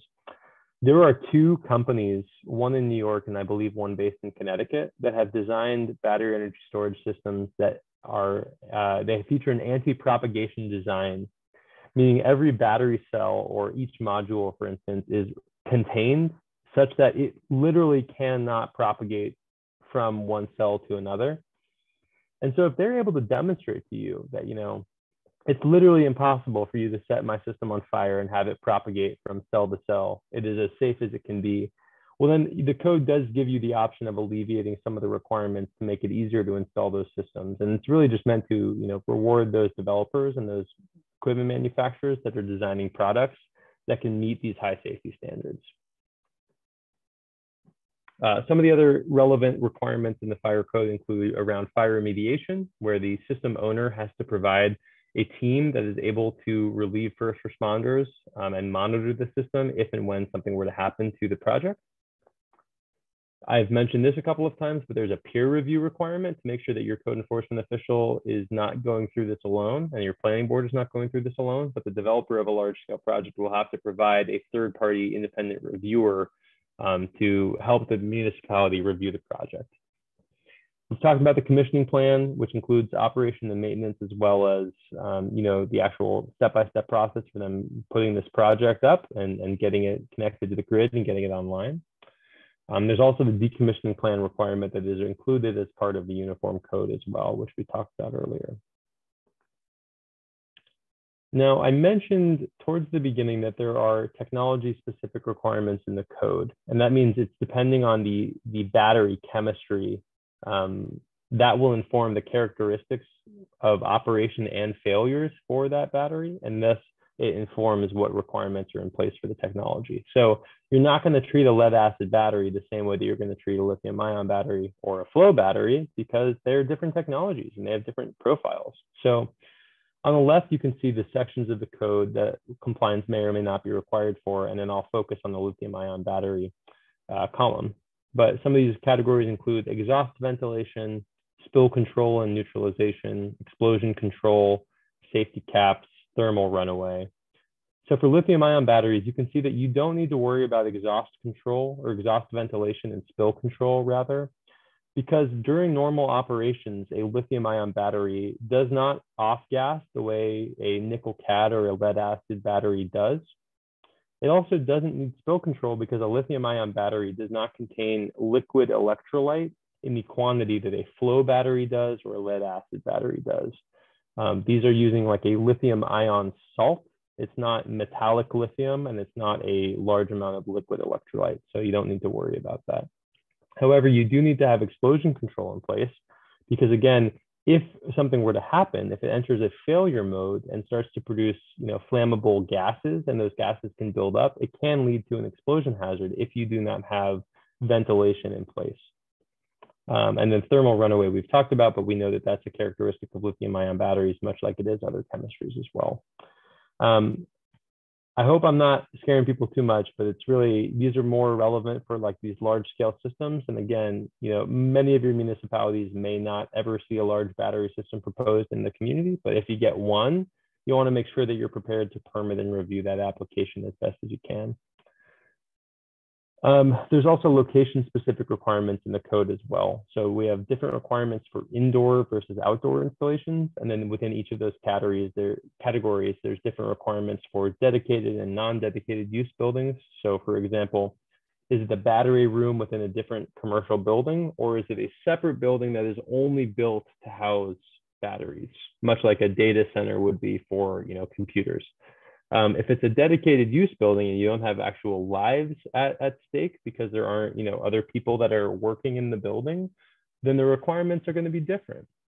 Similarly, for outdoor installations, see on the bottom left is an example of an installation that is in a parking lot that's providing services for a community solar project located on the roof of a big box chain.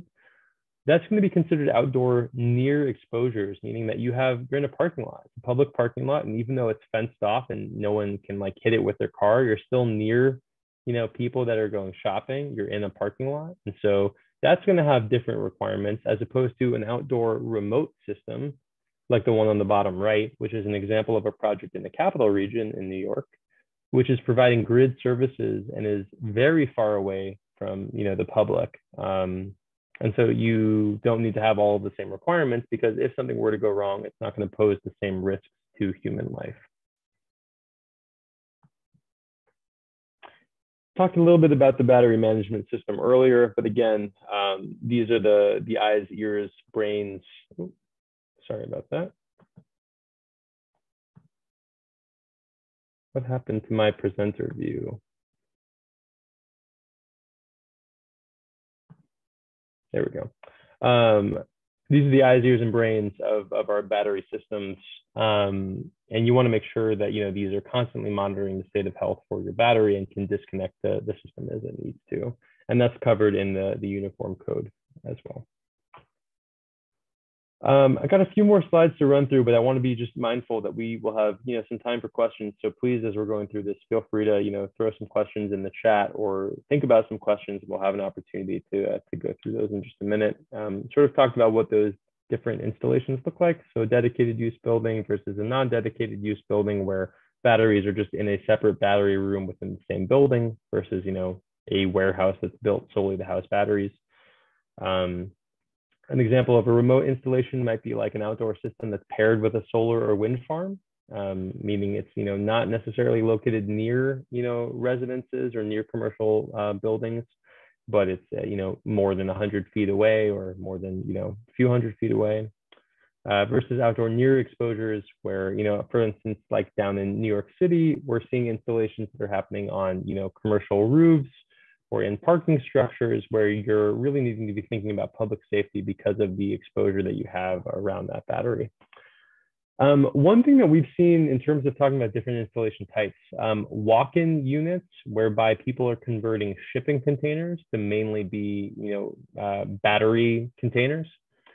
These are really interesting opportunities because it alleviates the need for housing these indoors where you actually have people in the installation or in the battery room or in the battery facility. These walk-in units are much more easier to access, and you really only need to go in there if and when you need to do maintenance on the system. Otherwise, you won't have people going in and out of the walk-in unit. So maybe you guys have seen these proposed, maybe not, but we've seen examples like this one here where you can see there's a number of shipping container style units. I apologize for the small size of the picture, but these are large HVAC systems that are included on top of each unit, which is circulating air and relieving, any buildup of any gases if something were to go wrong. And they're all housed neatly in these shipping containers, which is very cool. Cabinets, these are examples of the Tesla Power Pack, which is sort of their mid-size installation. And you can have these cabinets as standalone, meaning like one of these cabinets, or you can string these together as a cabinet system, which is, right here, you can see it 10 Tesla Power Packs all wrapped up in one pretty package with a bow on it, which can be used to provide larger, serve larger load, whether it's like a larger commercial operation or a commercial customer or something like that. Just a couple more slides here. For outdoor installations, you have to have a certain clearance to exposures, which is greater than 10 feet from lot lines or public ways. And you can reduce that from 10 feet to lower if you need to by demonstrating compliance with that 9540A testing again. And so that is all up to the jurisdiction. The code enforcement official has the power to change some of these requirements based on the developer demonstrating that their project does not pose a risk. If they haven't demonstrated that, then you can increase the amount of protections that you need. This is particularly for residential outdoor systems, but we often see for residential systems, they're trying to put them in a garage, or you want to put them in a basement, or you want to put them in an outdoor installation on the wall. I'd say that outdoor installations are less relevant for New York because we have a little thing known as the Northeast winter that places like California and Arizona don't have to deal with, where outdoor installations can make more sense. But all this goes to say that there are requirements that are in place for a system that's being installed at a residence or at a commercial operation. If you want to install them outdoors on the wall, there's also different requirements for outdoor installations that are on the ground as well.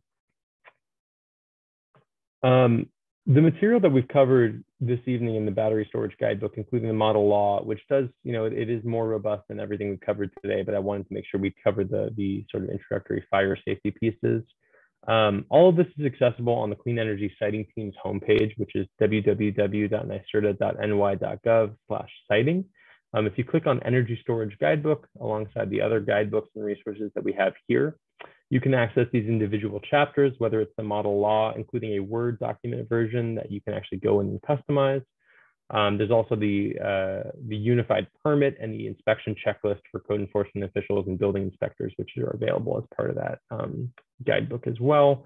And then there's the aggregation of all of the code citations from the Uniform Code, including the residential and fire code that are available there for your code enforcement officials. You can reach out to us through our email here, again, cleanenergyhelp@nyserda.ny.gov. We're able to provide a number of things, including these resources, as well as technical assistance if you have an actual project that you're looking for help reviewing, or if you're looking to adopt a model law and you want us to come speak to your planning board at large, or come provide some commentary during a meeting with an applicant. We're more than happy to try our best to help. Feel free to reach out to request assistance using one of these links here or sending us an email. And with that, I have just been talking a lot. We've got about 15 minutes left. So I'm happy to take any and all questions. If you guys have anything that you want me to go back to throughout this presentation, I'm happy to. Otherwise, let's talk. Let's do questions. Thank And you I'm very going much, to Ian. stop sharing so I can see everyone's faces here, but I'm happy to pull it back up if and when that could be helpful. Sounds great. So thank you. That was very, very informative, very robust. So thank you very much for that training. I do have a couple of questions that have come up. First, I do want to mention that I also included the direct link to the Battery Energy Storage Systems Guidebook in the chat. So that would take you directly to the guidebook itself off of the website that Ian just posted in the presentation itself. So, and if for whatever reason you leave here tonight and you say, oh God, I forgot to write down that link, you can Google or you can give us a call, OSE, Office of Sustainable Energy, or at Planning. We'll make sure that we get the information to you. So getting to the questions, is there training and standard operating procedures for local fire departments, which are mostly volunteers? Incredibly good question. And it's one that I have a less good answer to, but the answer is getting better. So the answer is kind of. There are some trainings that are available, mostly in terms of like fire code, less so in terms of operating procedures. So we are working with our colleagues at the OFPC, the Office of Fire Prevention and Control, which is part of the Department of is it DHS, the New York DHS, I believe it is. So they're the ones who do all of the trainings for first responders, including volunteer fire companies across the state. We are working with them to develop actual incident response training for our first responders across the state that can be standardized. Until that is available, the best resource for training is going to be from project developers who are required to provide training for first responders as part of the uniform code. So what that doesn't mean is like it's not as good for providing proactive training as in before a project is even proposed in the community. But once a project is, looking at your community and has even maybe started to go through the application process, you can make sure that they are being required to provide trainers to work with the local fire companies to make sure that they are trained in incident response for the system. So as of now, there's no standardized course that's being offered as part of our training through the OFPC. We are working to develop that between NYSERDA, OFPC, and some of our consultants that are fire safety experts. So I hope to have a better answer for you in terms of like a course that's available right now. We're not there yet, but we will be soon. Next question, for at least the large systems, is there much computer software involved? And if so, are they subject to hacking and threats of remote shutdowns of the system? That's a great question. Absolutely, computer software is involved. So that battery management system, I think a lot of that, because it's able to, monitor the system down to the cell level and then triage to the owner operator as needed. It is very sophisticated computer software, and it is very active, and it is very, as any computer is, it is susceptible to, cyber attacks. I don't have, I'm not really an expert in terms of that, but I know that, much like with pipelines in the past, critical energy infrastructure is absolutely a, cyber attacks are a huge consideration there. I'm not the best expert in terms of the cybersecurity strength of these systems, but I'll say that I am not familiar with any incidents that have happened in terms of cybersecurity with energy storage systems specifically. But I can guarantee you that every system manufacturer, every software developer probably has that as like their number one concern and is making sure that their systems are up to speed. So definitely a concern, and it's something that I would definitely recommend that you are raising with developers that are proposing projects in their town. I think that it would make a lot of sense to include that as a requirement for site plan documentation or special use permit approval, that they address the cybersecurity risks to their project as part of their presentation as a project to the town. It's a really good question. Excellent. It's something I'm going to make a note of that, so I make sure that we address that in our resources. So thank you. I was just going to say, see, this is a two-way street here. So we're learning from you, and you're taking something back to NYSERDA from us. So that's great. Absolutely. Yeah, I think one of the things I didn't mention here is like these resources are living and breathing documents. These technologies are relatively new, and so we're trying to make sure that we're updating our model laws and our resources to make sure that they are reactive and responsive to, you know, what our communities are dealing with across the state. I just did a very large update to our model solar law throughout the last year. It took a really long time, but we're always looking to, you know, update these resources. We're trying to keep best practices, you know, for our communities across the state. So if not now, if there's other questions that come up or things that you think we missed, please let us know. We have no ego about it. We want to just make sure that we're doing the best that we can for our communities. So I'm going to write that down now.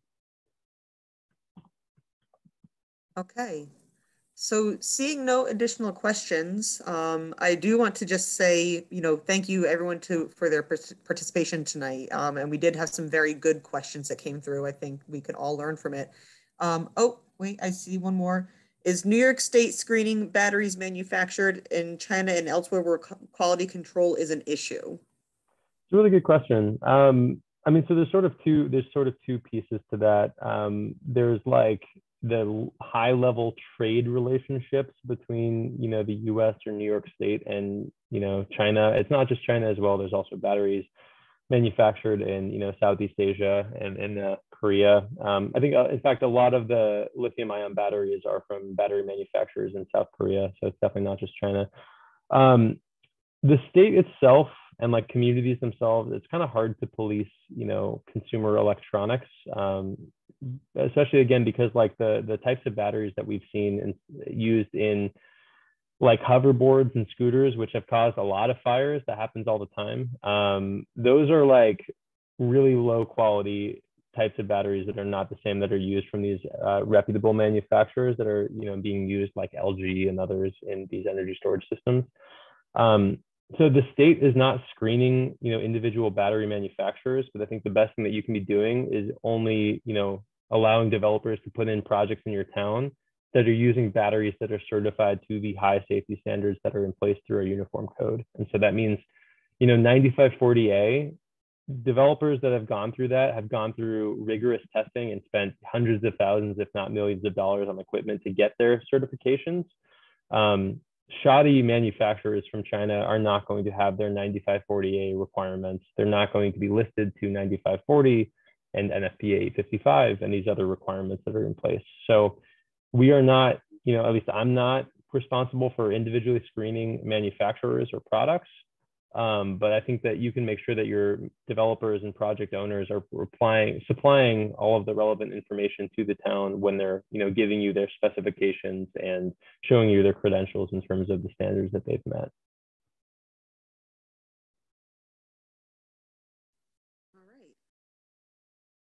So I just want to make sure that there's no more questions coming in right now. It doesn't look like it. And I want to genuinely just thank you very much, Ian, for joining us tonight. I see Ian just posted his email address in the chat as well. So if everyone wants to take an opportunity to just jot that information down as well, you know, please feel free to access the resources that are available. To my knowledge, we don't have any battery storage projects at this time proposed in Sullivan County. What I do know is that we have received information and I've seen notifications that there is a potential transmission line underground going down the existing Marcy South right of way, which I think we're all kind of familiar where Marcy South is.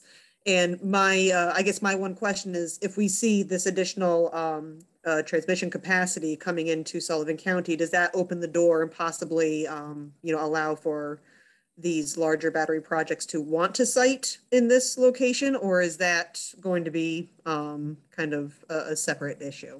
It's a good question.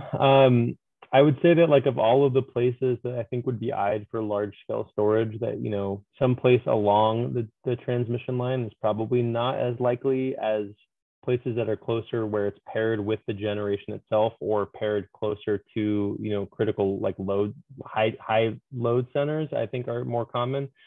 It's not to say it's impossible, because there is value to be added to the grid at large by putting batteries anywhere along the distribution or transmission network. Because again, you know, if congestion relief is, you know, maybe that's what the battery is, that's the value add that that installation is serving. Well, that can be done anywhere, right? So if you have a place on the grid where there's a lot of congestion, you have a lot of like solar or wind that's feeding, you know, to that grid at that point, well, then it can make sense to have a battery there. But generally speaking, I'd say you're normally seeing installations either, again, paired with generation or like adjacent to critical high load centers. So I would say it doesn't inherently mean that you're more likely to see batteries, but it's more likely that you will than if you hadn't seen the transmission line upgraded there. So hard to say with certainty, but. Okay. All right. Well, I hope you all found this enlightening, and maybe we'll consider getting something on the books sooner than later in your municipalities. You know, being proactive is certainly something that we would strongly encourage. And with that, I will just say to Cassandra, do you have any additional information that we need to pass along to our participants for tonight? Just that we will be downloading this recording and adding it to the county's YouTube channel. So stay tuned for that. The solar comp plan NYSERDA training that we did last month is also on the county's YouTube channel. If you'd like to access that, you can't get credit, but it was a really great training. And yeah, so keep your eye out for links. Thank you all for joining us. Thank you, Ian, so much. I think we all learned a lot. And if you have any other additional questions, follow up with either Heather Brown, myself, or Ian, and those certificates will be out in the next 2 weeks. Thank you very much, everyone. Thanks, everybody.